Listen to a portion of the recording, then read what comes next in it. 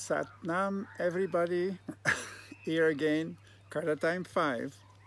So I'm sorry for the delay and for those who were expecting me this last Sunday, but the Wi-Fi had a problem and for some reason uh, something went wrong. So I'm back on and I just find the time now in Russia in a beautiful environment where we have our level 2 on the mind, which is very appropriate to catch up with everybody. I heard so many people are waiting for this information and practice, and everywhere I go, I'm so touched by all your words of comfort about Karta time and what it does to you. So this planetary connection for me is very dear to my heart, and it really inspires me to continue. That's why I don't want to let go and keep up. Through the mosquitoes here, we are near a river, and it's a place of the spring and all this energy sprouting. So my message to you this time is looking to the experience. I mean, I'm grateful for this weekend in Karlsruhe where we just have been 2 days ago, and this was 10 years after, and it was an amazing connection beyond time where I saw all these old-timers coming and sharing how they keep up and went through the time, and all the new students. We had about 70 people, and it was beautiful summer and so touching energy. So I feel we are on time now, catching up, and I see what this 7-10 years of time we went through since the 12s, what it brought us. So at first time we could consider that we went through a big loss, and each of us we have lost something. It was our attachment to the form, to the way we were going through the teaching and all the environment. So as well, myself ahead of time went through this total change and letting go. Then all of the students were in the path with me had to go through themselves, consider many losses as well about their spiritual path, about their choices, but also it touched them in their own life. So the good news today, 7 years later, is our losses are our pluses. So this is an incredible realization. We see we were in training to face the time of today, and if we would let ourselves confine in the limitation we had in those times, we would not be able to face these amazing possibilities that are coming to us today. So this weekend is the full moon in Vesak. So this was the combination of Buddha consciousness and Christ consciousness. So this is an amazing crossroad. And I think we are all on that cross spot. So if we totally embrace and finish to process our losses, this process takes us to embrace the part of us that was attached to that past image of ourselves. And this is now an aspect of regression, and we need to take that part with us and say, I love you as you have been. I love you for what you went through. I love you for the courage you put into the changes, and I love you for who you are at all. And then embrace yourself, embrace your past totally, with no shame, no guilt, and no judgment. And this is an opening of the heart. We are entering an amazing acceleration of opening of our heart, and the first step is in integration of that past and all the losses that can become now a plus for you. So we had a mentor group actually in our, I think it was level 2 group.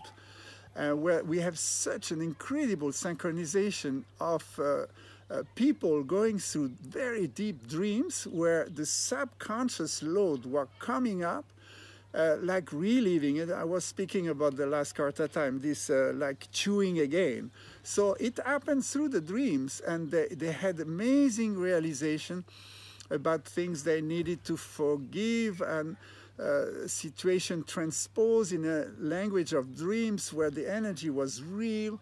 And actually, at the end of that, people have processed a subconscious aspect they couldn't even remember they had, and they came up and they could free themselves and forgive and open up to love again toward the people or circumstances where they've been frustrated, they felt they have been lost or abandoned or whatever was the situation. So I think this is a great time if you share your dreams, and if you read your own dreams, or remember that you are able to, your subconscious now, is this collective subconscious is coming up and the surface, and these are the stages where we can remember, and then we can be grateful for the process where we can forgive and open our heart again. So this is one example how it can happen to you, and I think it was so obvious and so amazing, because not one person, but at least, I mean, more than half of the group had a similar experience with themselves, with their dreams. So we are on the collective awakening to a new level of love. This is definitely totally obvious, and for those who are open to it. So we have that in one hand in our back. You remember last month it was this begin facing the wall of impossibility and jumping over. I think this month we are just passing this wall of impossibility. So what is behind is many possibilities. So if we are in the same time finishing processing to forgive, to integrate our past, at the same time facing so many possibilities with not being able to choose, we are overwhelmed. So this is gonna put on you a heavy load, and you feel like tired and not doing anything, not motivated. You don't know, you know you can't go forward so quickly, and you know you can't choose so quickly, and you are still processing the subconscious. So what is the great idea is practice peace of mind, you know, opening your heart and center yourself and be present to yourself in the now, because this is a crucial moment where you can appreciate again the sense of humor, the inner joy, and calm down, peace your mind. So I think this is remembering that this is a time to remember that we are you man, which is you enlightened, and man, manas, mind, enlightened mind. This is what we have been told, that meditation will help you not only to bring the subconscious up and to process it and embrace it, but it will bring you in connection with your higher self and have that light coming into the mind, where peace and happiness are just the same space. When you calm down the agitation of the mind, looking for the future or for the past, your front lobe will be so much at peace that what the result is just inner joy that comes along with inner happiness. So embracing the vastness that is offered to you now with open heart is the two pictures I see with this mix of Buddha and Christ consciousness. The Christ was on the cross and saying, forgive them, they don't know what they are doing. Yeah? So remember, these 7 years, they didn't know what they were doing, but actually they were helping and supporting you to be ready for the time now. So forgive and thanks. And by the way, I want to thank everybody who contribute to my transformation. And I ask forgiveness for those I may have hurt and felt at that time that I was going wrong and I was going astray. but actually I was following the line and my orbit and my intention to stay on the spiritual path no matter what, and that has always been my intention, to be on the path of light. And I maintain myself and my statement, and by that grace I could forgive all those I felt at that time was misleaded or didn't understand what the time was saying. And I also asked them to forgive me if they felt I have betrayed them or I was going in the wrong direction. Today, I can tell you, I never changed my direction. I never had 1 minute where I could doubt about the values and what my choices have been.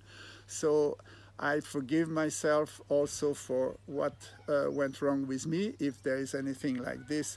But deeply inside me, I could integrate my own experience and stay open to the universal love and unconditional love. So I invite you to move in that direction, that the future is based on forgiveness and love, and I wish you will be able to transform your losses with your own love and appreciation.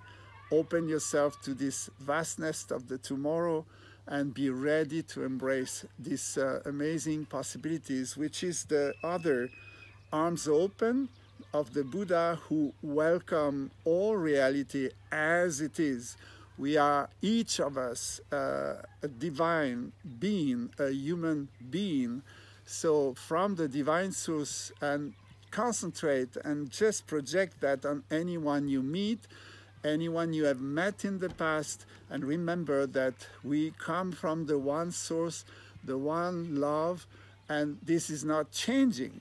So it is a great time of this great awakening where we can consciously choose now to live for forgiveness, compassion, and open heart. So I think until the summer, it's going to be an increasing acceleration of people who pop up the surface of this collective subconscious with so many old resentment from all the history, and able to forgive, to let go, to cut the attachment to this old loyalties, and open up to a new fresh heart, a new fresh love with no condition. So when we open up to this vastness, what we understand is there is much more to life than we ever saw before. And to embrace this much more, it will make you feel ease and relax. The worry is, if you drop your job, if you drop the old value system, if you want to emancipate yourself for what limits you and the box you were in, I know what it takes. I mean, I was in there. And when you cross this wall and you face this void, there is a terrible fear about how I'm going to face this, so many possibilities that I can choose. And you should not choose. That's the key thing. I was holding myself, and I really observed that all the old pattern going with the mind and projecting and planning and organizing doesn't work. We don't need this anymore. We just need to welcome possibilities and potential of the mores, and see the one that's going to come to us that are more specific for us. And this is going to come step by step. So we don't need to hurry up and jump on things like we used to do. It is a time to really relax, take a stand, sit down, meditate, and let all these things coming to you. So this is my advice. And I guess you are, most of you, in that situation now, where many possibilities are coming, and you are about to leave the old world and let go the old way of functioning, and you are facing beyond the wall of impossibilities. You went through that, and you give yourself an access to so many new possible. So this place, why is it so confusing? Because there is so many possibilities. is because we need to teach ourselves to change reference of mind. We used to trust our lower mind because it leads us to function. The functional mind tell you left, right, yes, no, you like it, you don't like it, is it better here, is it better there? All this we have done it so many times. We have rebuilt so many sort of life business plan, where we want to go, what we want to build, what we dream of, and all that stuff.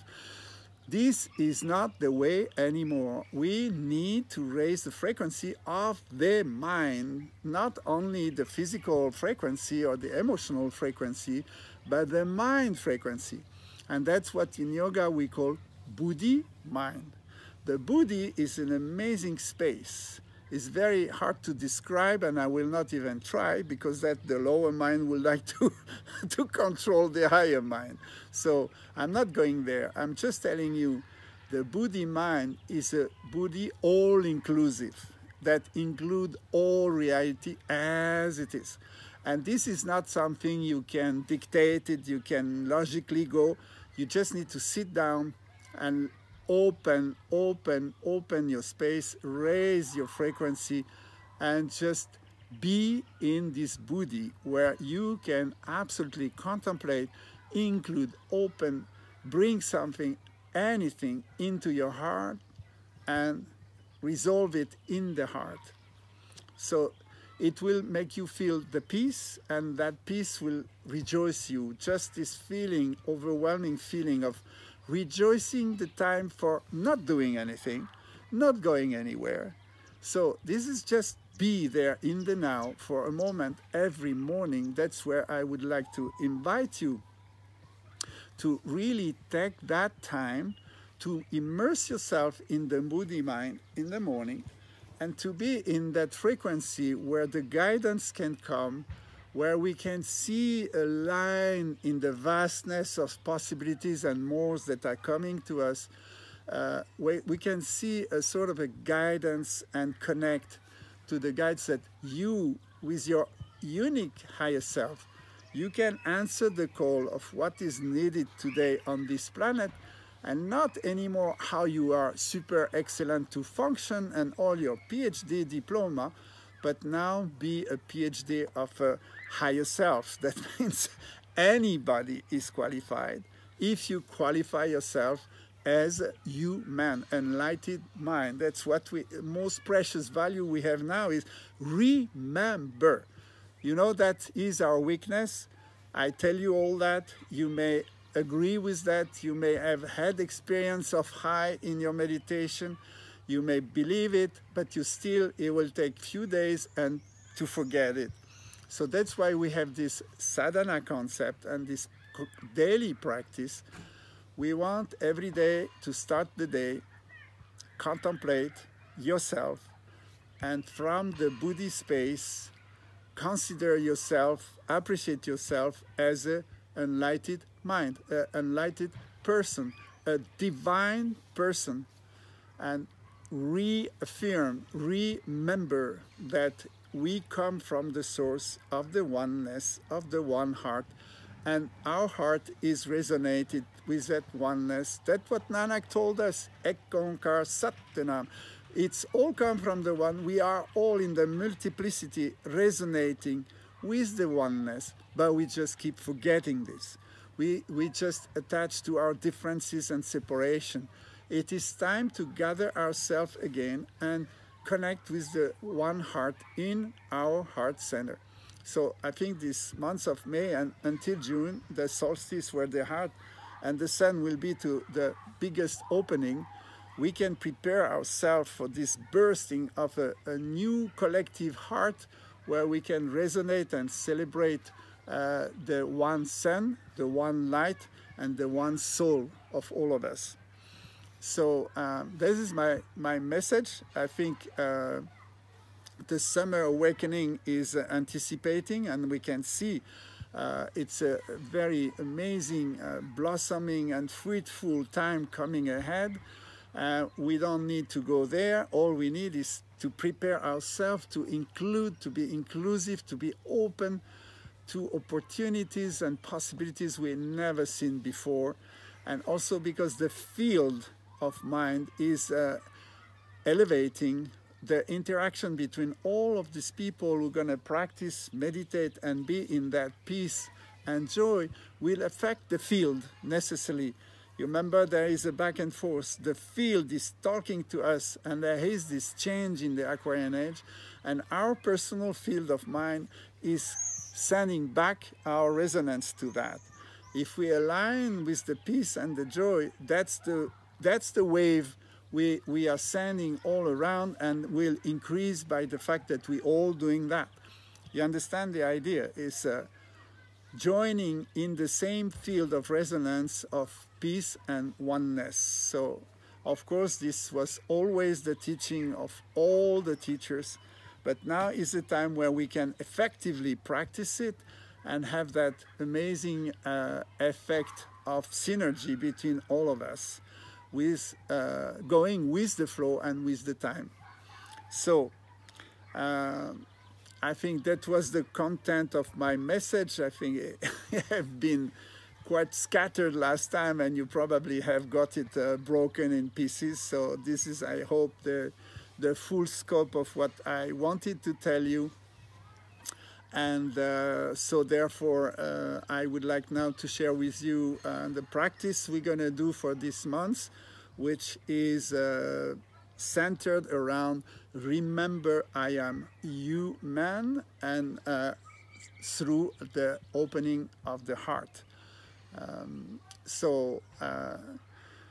First in the morning, I would invite you to practice this kriya of cold shower, but not 1 minute, not 3 minutes, 11 minutes. So this is a first, instead of shock, first awakening.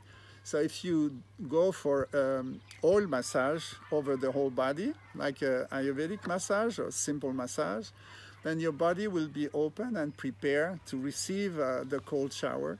And that will activate all the vessels, all strengthen your heart and your nervous system that we need at the moment. You can rub yourself strongly and breathe powerfully, and have that amazing effect of immediate awakening in the physical body. So then I invite you to go in your meditative room, where you can start practicing pranayama to open all the channel and accumulate more prana you need to face the day and face your own higher self. So as we are in the period of start and restart and resurrection, we're going to go with the Mool Mantra. The Mool Mantra is a perfect mantra that we can repeat and do japa for renewing ourselves, renewing our life, and starting new. So the pranayama is structure 1-3-1. I inhale 1 Mool Mantra, I hold the breath 3 Mool Mantra, and I exhale 1 Mool Mantra. It's a very powerful. The mantra is said mentally, and the breath goes along. So I want you to do this with Uddiyana Bandha and Ujjayi breath. So you're going to lift up the chest and do like a beginner posture, where your shoulder goes up, your navel and stomach comes in, and the chest comes up. And so the chin is against the upper chest, and you inhale slowly from the side, your rib cage, and bring it up, bring the air all the way to the collarbones. Inhaling up and locked the Jalandhar. So when you are here, you lock it and you hold yourself up like a good beginner practitioner, and you hold 3 Mool Mantra. And when you finish the 3 Mool Mantra, you inhale a little bit and exhale slowly through the nose 1 Mool Mantra. So the length of the Mool Mantra is the same. Inhale, hold 3 times, and exhale 1. You exhale top down. So from the collarbones, you exhale and squeeze your rib cage again, and you're down empty. And you inhale again with the navel in, The stomach in, the solar plexus in, and the diaphragm coming up. Inhale, bring your chest up, bring the hair up, and hold. That's the pranayama. You can do this for 11 minutes. I even suggested to do 22 minutes. You're gonna get really high. So if you have time, do 22. If you don't, do 11 minutes as a minimum practice. It will fill up all your body with prana, renew prana. So when you have done that, I suggest a short kriya again, where you, this kriya, your intention is, I remember I am divine. I remember the one who created me has no limit, and that's what gives me life and gives me my breath every day. So the idea is to awaken this remembering. So this is in the navel. The navel is where you were born with the umbilic. So we want to stimulate this umbilic to remember I am born every day, every breath I'm reborn again with the breath of life. And I'm thankful to be the son of the divine, the daughter of the divine, so the children of the divine. So we put our hands parallel to the ground and the level of the diaphragm, and we're gonna drop the lower jaw. So you lock your chin in and you pump the navel.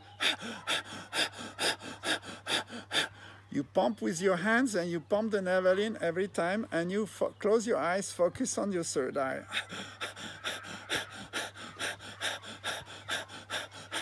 And you remember that birth, that you are born from the divine will, you are born from the breath of life, and you remember that first breath, and this is your breathing every time, again, again, again, again. You do this for 11 minutes.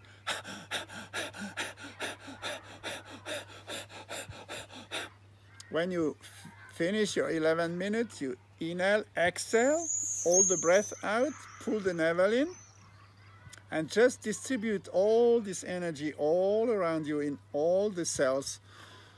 And now you're gonna stretch your arms up, and the arms face each other. Keep it stretched up, concentrate on the top of your head, and now you breathe through the nose, very slow, very deep, long and deep.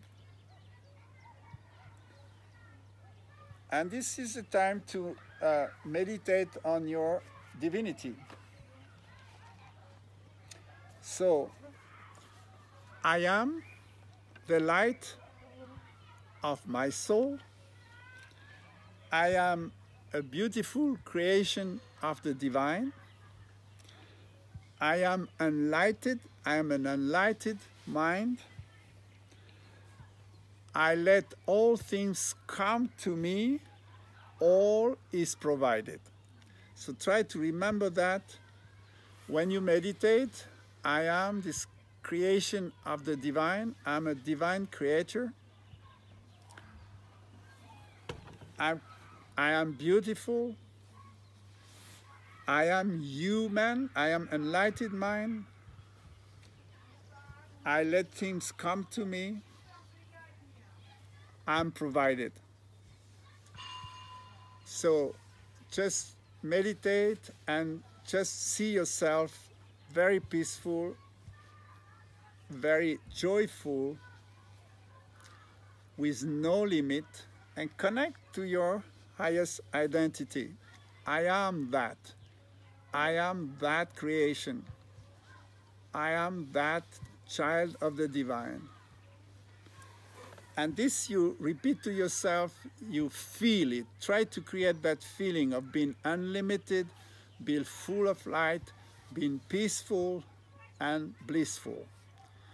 So this is a very deep practice where you remember who you are. You are coming from the field, you are coming from the light, and we are going back to the light. And just remember that and fill yourself up with that frequency. And see what it does for 7 minutes. So the first one is 11 minutes, and the second one is 7 minutes. So with the 11 minutes pranayama is half an hour like usual. and that's your minimum practice, and it will open your day toward a new life. So I wish you practice it with success. You can practice it also together if you like to join together to practice. And of course, at the end of the day, this is the morning practice. At the end of the day, try to look through your day how it was amazing to manifest your day through the remembering that you are divine. And how many times did you forget through the day? And how many times did you have this remembering and apply it to the circumstance that wanted to prove you limited, restricted, or put you in impossible corner, and that you were opening your space again by remembering, I am divine, I have no limit. And see how it works. And you can write a diary in the evening for 10 minutes, 15 minutes, how it works for you, how you can apply it. I wish you success in this practice. I will see you again before I go to India for the Panchakarma in June. I don't know exactly the day, but I will tell you soon. I'm really, really touched and very honored for your presence. Also, I saw that you answered the call. We needed people to register because we know you are watching it, but you were not registered. So now we passed 1,000 people. So this is great, great, great. I just thank you, everyone. And until June, all my love, all my blessing. Satnam, radiate your love.